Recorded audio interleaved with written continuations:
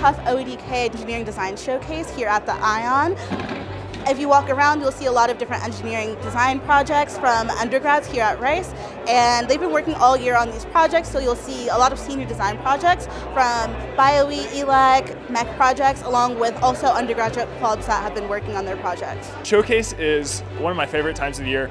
It's where I get to see all my friends who've been putting in massive amounts of effort, and I see the fruits of that and get to, like, I don't know, humble brag a little bit about what we've done and what we've been able to accomplish. This is actually my first showcase, so it's exciting. I've never been before. But yeah, it was really exciting. We were planning for this since like October all the way through. We're all really excited to be here. Our project is designing a lighting intelligent system for humans tracking on the lunar surface. So kind of was looking at the turbine blades, it was kind of like, what can we do with them? We should just utilize the structure as is, and it can still create these amazing, durable, as well as just really aesthetically pretty structures and furniture. Pretty much it allows patients on bedridden orders to do exercises in the bed. That way they can combat muscle atrophy and cardiovascular complications that they would normally encounter. I want to thank all of you for celebrating with us the 2024 Huff OEDK Engineering Design Showcase. I've had the pleasure of watching many of these projects start from just ideas, a phone call that we might get from a prospective project proposer, mentor that has an idea that they, problem they would like to have solved, or to see students who come in with their own ideas, to all the way to seeing what we saw here today, finished products, prototypes that show great promise. And I hope no matter what we do tonight that we celebrate the amazing work of our students. I am just in awe because I'm a 1978 graduate.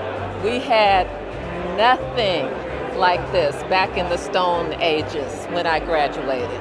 I mean, the fact that there are this many teams and these kids are doing stuff that I don't even understand. We end the evening's announcements with our top award, the Woods Leaser Innovation Award. It's first place, Excellence in Engineering Design. Heartbeat Hero.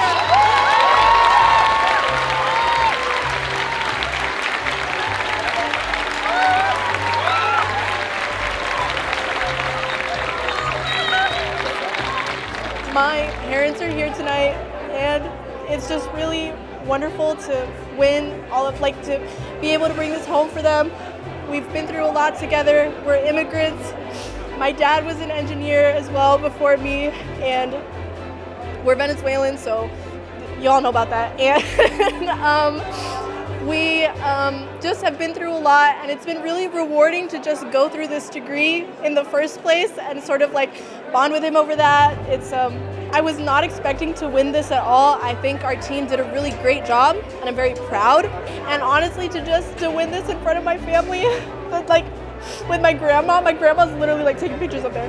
My mom and my dad are the first generations in their family to even receive a formal education. My mom lived in a house with a dirt floor. My grandmother is still amazed with everything that I do every day. Winning this in front of my family and with my family is completely different. It's nothing. Oh my God, like if I could bottle this feeling up and sell it.